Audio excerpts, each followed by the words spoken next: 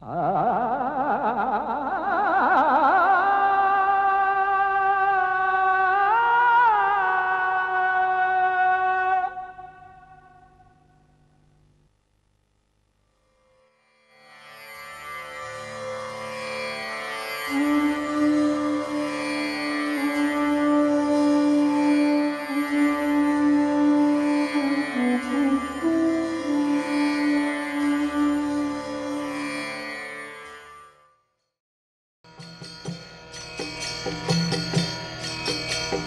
Krishna,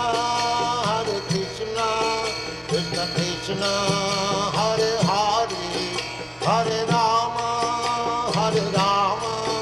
Rama Rama, Hare Hare.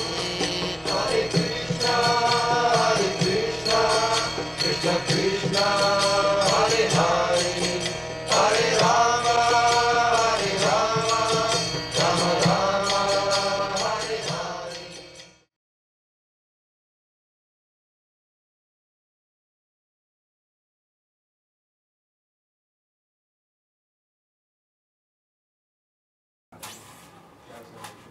Vandeham Shri Guru Shri Ataf Padakamalam Shri Gurun Vaishnavamscha Shri Rupam Sagrajatam Sahagana Raghunatham Vitam Tam Sajivam Sadvaitam Savadhutam Parijana Sahitam Krishna Chaitanya Devam Shri Radha Krishna Padan Sahagana Lalita Shri Vishakhan Vitamscha. Hare Krishna, Krishna Krishna, Hare Hare, Hare Rama, Rama Rama, Hare Hare. बहुत आनंद के साथ हम ISKCON International Society for Krishna Consciousness अंतर्राष्ट्रीय कृष्ण भावनामृत संघ के तरफ से सब मान्य दर्शक गण को स्वागत देता। हम भगवद गीता के बारे में चर्चा करेंगे। इस भगवद गीता सबसे महान आध्यात्मिक शास्त्र है, इसलिए अनादिकाल से बड़े बड़े ऋषि मुनि पंडित गण श्री भगवद गीता सुनते रहते हैं, कहते रहते हैं और उसका विषय पर ध्यान करते हैं, विचार करते हैं और उनका उपदेश के अनुसार उनके जीवन व्यतीत करते हैं। ऐसा होता है क्यों? जैसे श्री गीता महात्म्य शास्त्र में कहा गया है, गीता शास्त्रमिदं पुण्यं यः पठेत् प्रयतं पुमान् विष्णुपदम् अवाप्नोति भयशोकादिवर्जितः। अर्थात इस पुण्य भगवद गीता शास्त्र पाठ करने से वो फल क्या मिलते हैं?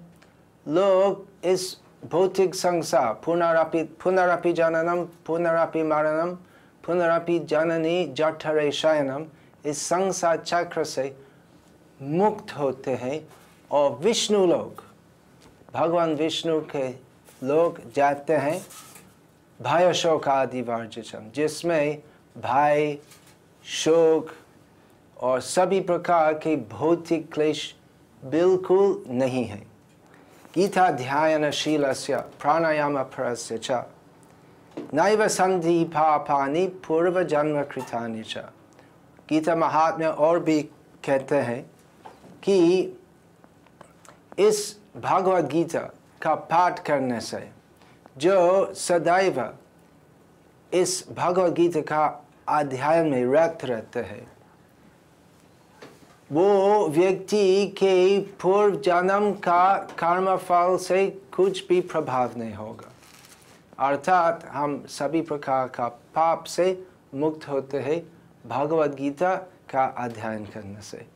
भगवद गीता महात्म्य का तीसरा श्लोक में मल निर्मोचनं पुंसं जल स्नानं दिने दिने सत्कृत गीतामृत स्नानम संसार मलनाशनम। प्रत्येक दिवस पर सब लोग स्नान करते हैं और इस प्रकार सब प्रकार का मल से मुक्त होते, साफ जाते। और यदि हम गीता का जल में स्नान करते हैं, हम पूरा संसार का मल से मुक्त होते हैं। वो संसार का मल क्या है? काम, क्रोध, लोभ, मोह, मद, मात्सर्य आदि भौतिक क्लेशों के मूल कारण। तो भगवद गीता का अध्ययन करने से आत्म शुद्धि होती है और सभी प्रकार का पाप कर्म फल से हम मुक्त होते हैं। गीतासु गीतकर्तव्य किमन्याय शास्त्र विस्तराय यः स्वयं पद्मनाभस्य मुख पद्मात् विनिसृतात्। इस भगवद गीता की महत्व इतना सा होते हैं क्यों? क्योंकि इस भगवद गीता भगवान श्री कृष्ण का श्रीमुख निसृत वाणी है और इसलिए इस वाणी शुद्ध अति शुद्ध है। भगवान जब भगवद गीता कहते हैं तो इसमें और सभी शास्त्रों का उपदेश संकलन करके सब चरम आध्यात्मिक उपदेश कहते हैं। इसलिए बहुत बहुत अन्य शास्त्र भी है, परंतु वो सब पढ़ने का प्रयोजन नहीं है। यदि हम भगवद गीता का अध्ययन करते हैं, हम असंख्य वेद, पुराण, इतिहास शास्त्र का अध्ययन करने का फल मिलते हैं 700 श्लोक में। ये भगवान का विशेष प्रदान है। वे परम पंडित है। भगवान श्री कृष्ण के श्वास के साथ सब वेद शास्त्र की उत्पत्ति होती है। वेद शास्त्र अपौरुषेय है, मतलब वेद शास्त्र कोई पुरुष से रचित नहीं है। वेद का मतलब विद्या, और विद्या सदैव विराजमान है। भगवान सदैव विराजमान है और विद्या उनके बारे में वो भी सदैव विराजमान है। जैसे सूर्य और सूर्य की रश्मि, तो दोनों एक साथ रहते हैं। परंतु इस वेद ज्ञान इस भौतिक संसार में प्रकट होते हैं भगवान महाविष्णु रूप में, भगवान का श्वास के साथ। तो वो भगवान श्री कृष्ण के रूप में इस पृथ्वी में, इस भारत देश में, विशेषकर कुरुक्षेत्र में अर्जुन को भगवद गीता बताए। और वो पूरा ज्ञान जो वेद शास्त्र में विस्तार रूप में कथित है, भगवान श्री कृष्ण केवल 700 श्लोक में संक्षेप रूप में, परंतु पूर्ण रूप में हमको प्रदान करते हैं। इसलिए अलग विस्तार शास्त्र अध्ययन करने का कुछ भी प्रयोजन नहीं है यदि हम पूरा ज्ञान से, पूरा ध्यान से, पूरा विश्वास से भगवद गीता का अध्ययन करते हैं। भारतामृत सर्वस्वम विष्णु भक्ताद् विनिसृतम गीता गंगोदकं पीत्वा पुनर्जन्म न विद्यते। इस भगवद गीता महाभारत के अंतर्गत है। श्रीला वेदव्यास समस्त वेद शास्त्र, पुराण शास्त्र का संपादन करने के पश्चात और वेदांत सूत्र की रचना के पश्चात महाभारत विशाल इतिहास शास्त्र रचना की। उसमें महाभारत में इस भगवद गीता की अभिव्यक्ति है। तो महाभारत एक विशाल विपुल ज्ञान शास्त्र है जिसमें पूरी पृथ्वी और पूरा जगत का इतिहास संकलित है। और वो महाभारत में सबसे महत्वपूर्ण है इस भगवद गीता। तो सबसे महत्वपूर्ण है एक ही कारण से, क्योंकि ये भगवान कृष्ण की स्वयं वाणी है। श्री कृष्ण कहते हैं भगवद गीता में, यदा यदा ही धर्मस्य ग्लानिर् भवति भारत अभ्युत्थानम् अधर्मस्य तदात्मानं सृजाम्यहम्। भगवान श्री कृष्ण के प्रसिद्ध श्लोक है कि जब जब धर्म ग्लानि होते हैं, मतलब धर्म का ह्रास होते हैं, तब तब हर युग में मैं आता हूँ धर्म का पुनर्संस्थापन करने के लिए। तो भगवान धर्म स्थापन करते हैं कैसे? परित्राणाय साधूनां विनाशाय दुष्कृतम् धर्म संस्थापनार्थाय संभवामि युगे युगे। साधु जन का परित्राण करने से और दुष्ट असुर गण का संहार करने से भगवान श्री कृष्ण धर्म संस्थापन करते हैं। तो साधु जन कौन है? जो भगवान में विश्वास रखते हैं। तो ऐसे व्यक्तियों अधिकारी है भगवद गीता का अमृत पीने के लिए। तो धर्म स्थापित होते हैं भगवान की लीला में, और विशेषकर इस भगवद गीता प्रदान करने से। तो जो भगवद गीता गीता गंगोदकं पीत्वा, वो गीता इस श्लोक में एक उपमा है कि भगवद गीता गंगा जैसे है।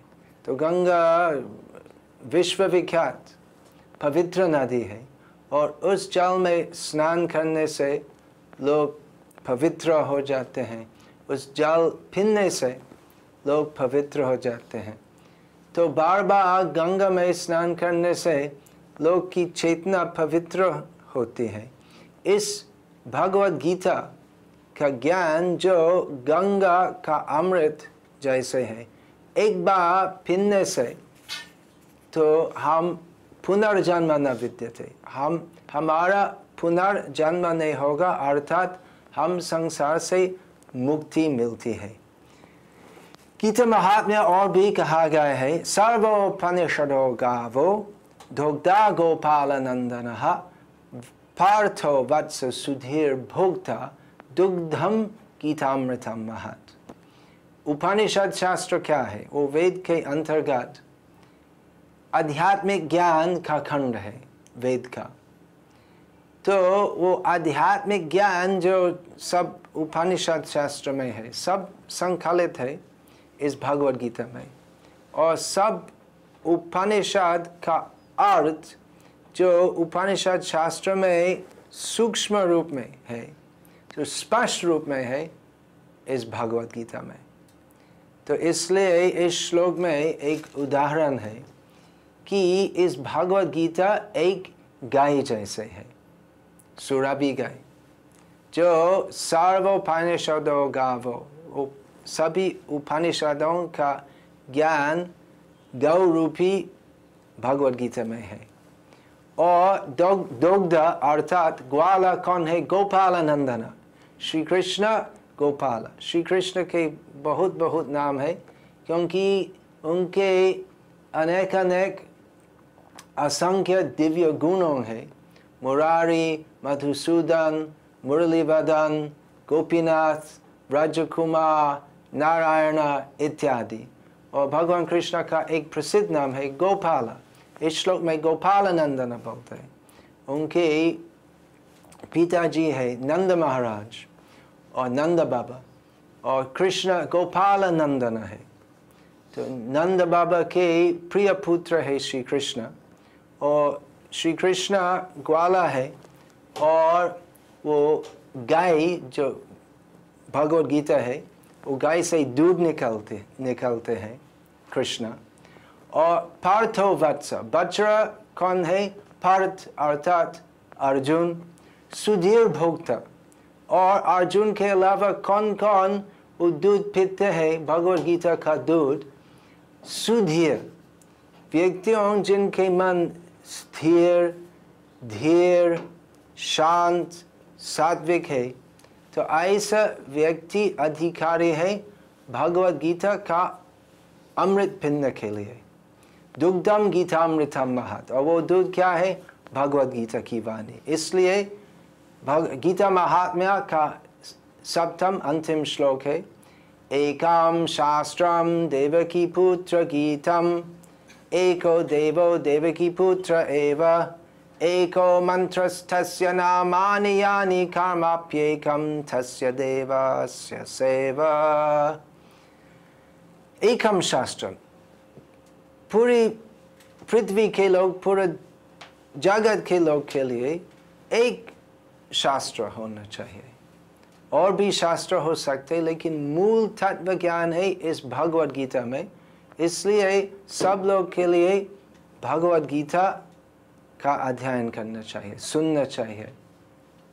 इस भगवद गीता तो किसी जाति के लिए नहीं है, वो हिंदू शास्त्र नहीं है। भगवद गीता में वेद शास्त्र वो हिंदू शब्द हम नहीं मिलते। इस भगवद गीता तो सब व्यक्ति के लिए है, क्योंकि ये आत्मज्ञान है।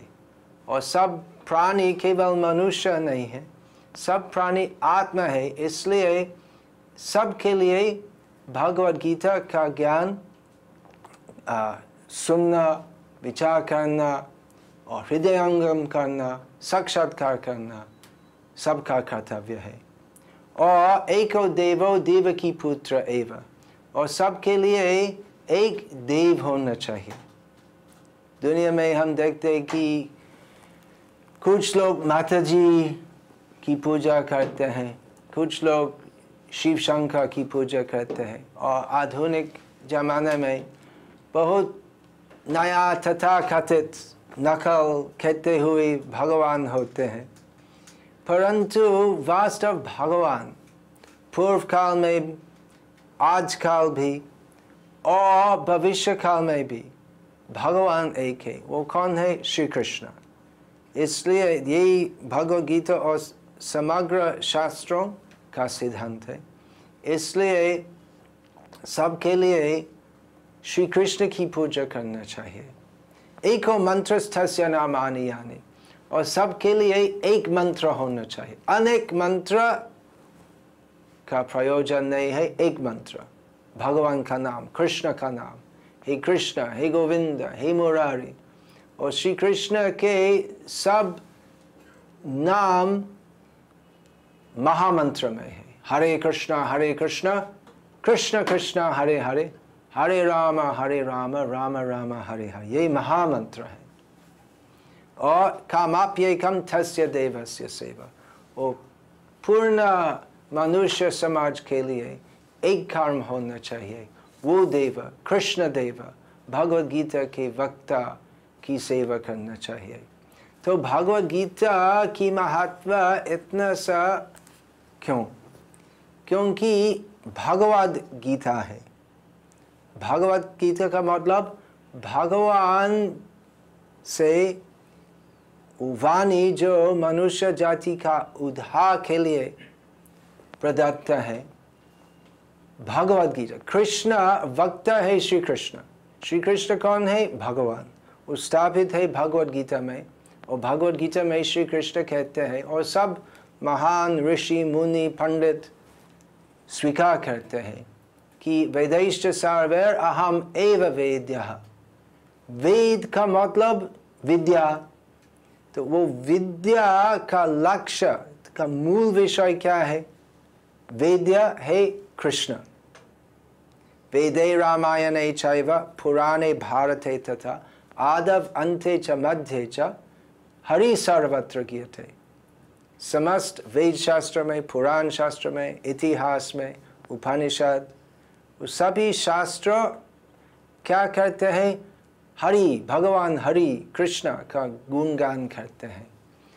तो श्री कृष्ण साधारण व्यक्ति नहीं है, भगवद गीता से समझना चाहिए। और केवल भगवद गीता से नहीं है, तो हम अपनी बुद्धि से समझ सकते हैं कि श्री कृष्ण 5000 वर्षों के पहले इस भारत देश में आविर्भूत हुए, और आज तक असंख्य लोग श्री कृष्ण को मानते हैं और भगवद गीता को मानते हैं। तो और इसके अलावा यं ब्रह्मा वरुणेन्द्र रुद्र मरुतस्तुन्वन्ति दिव्यास्तवाय केवल इस पृथ्वी में नहीं है, तो देवलोक में भी सब महान महान देवताओं भी श्री कृष्ण की स्तुति करते हैं। तो इसलिए समझना चाहिए कि श्री कृष्ण साधारण व्यक्ति नहीं है। आजकल यदि अखबार देखेंगे, हम प्राइम मिनिस्टर का वचन कल जो प्राइम मिनिस्टर बोला हम पढ़ सकते। तो वो समाचार जो हम आज मिलते तो 10 साल के बाद वो समाचार का कुछ दाम नहीं होगा, और 5,000 वर्षों के पश्चात तो आज का प्राइम मिनिस्टर का नाम भी विख्यात नहीं होगा मानव समाज में। परंतु उस समय भी और 5 करोड़ वर्षों के बाद भी श्री कृष्ण का नाम सुप्रसिद्ध होगा, क्योंकि श्री कृष्ण भगवान है। श्री कृष्ण कोई साधारण व्यक्ति नहीं है। इस तथ्य समझना भगवद गीता का मूल विषय है कि भगवान है, ईश्वर है, निरंतर है, हम स्वाधीन नहीं है, हमारे सृष्टा है, निरंतर है। वो कौन है? श्री कृष्ण। और श्री कृष्ण अर्जुन उनके आदर्श शिष्य के द्वारा समग्र मानव समाज को यथार्थ ज्ञान देते हैं, जिससे हम समझ सकते हैं हम कौन है, किस लिए हम अनेक प्रकार के दुख का भोग करते हैं। सब व्यक्ति, केवल मानव नहीं है, सब प्राणी, कीट कृमि तक, अणु तक, सब प्राणी सब कुछ जो करते हैं सदैव, सब प्राणी जो करते हैं केवल सुख प्राप्ति के लिए करते हैं। परंतु हम केवल इस भौतिक संसार में हम जितने भी प्रयास करते हैं सुख के लिए, तो फिर भी हम दुख मिलते हैं। इस कारण क्या है, भगवद गीता में श्री कृष्ण हमको बताते हैं, और कैसे हमारा वास्तव सुख साधन होगा श्री कृष्ण कहते हैं। भगवद गीता में 5 मुख्य तत्वों वर्णित है। ईश्वर अर्थात श्री कृष्ण, जीव अर्थात प्राणी, ईश्वर, जीव, काल, काल कृष्ण का निर्विशेष रूप है, जिसका प्रभाव से इस जगत में सब कुछ चलते रहते। जगत का मतलब यो गच्छति इति जगत, जो सदैव चलते रहते हैं वो जगत है। तो ईश्वर, जीव, काल, प्रकृति, दो मुख्य प्रकार की प्रकृति है, और अनेक श्री कृष्ण की अनेक अनेक शक्तियां हैं। और कर्म, इस भौतिक जगत में हम कर्म करते हैं, उससे फल होते हैं। किस प्रकार काम करना चाहिए जिससे हमारा सुफल होगा, जिससे काम करने से जिससे पुनरपि जननम पुनरपि मरणम नहीं हो, जिससे हम वास्तव सुख मिलेंगे। इसका पूरा वर्णन है श्रीमद् भागवत गीता में। और सबके लिए अपना जीवन में ये सब उपदेश ग्रहण करना चाहिए, जिससे हम अर्जुन जैसे, अर्जुन मोहित थे, परंतु भगवद गीता उपदेश सुनने के पश्चात नष्टो मोह स्मृति लब्धा त्वत्प्रसादात् मयाच्युत स्थितोस्मि गत संदेह करिष्ये वचनं तव। जैसे अर्जुन, हम श्री कृष्ण का वचन पालन करने से हम सब मोह से मुक्त हो सकते हैं, हमारी पुनर्स्मृति हो सकती है, हम कौन है, हमारा क्या कर्तव्य है। और नष्ट मोह स्मृति लब्धा त्वत्, श्री कृष्ण की कृपा से हम सब कुछ समझ सकते हैं। और उससे क्या होगा, हम पूरा प्रस्तुत होंगे श्री कृष्ण का वचन पालन करने से। ये भगवद गीता का प्रदान है। और कल से हम भगवद गीता का उपदेश के बारे में चर्चा करेंगे। हरे कृष्ण कृष्ण कृष्ण हरे हरे, हरे Ram Ram Ram Hare Hare. The ancient wisdom that you have just heard is contained in the publications of the Bhaktivedanta Book Trust.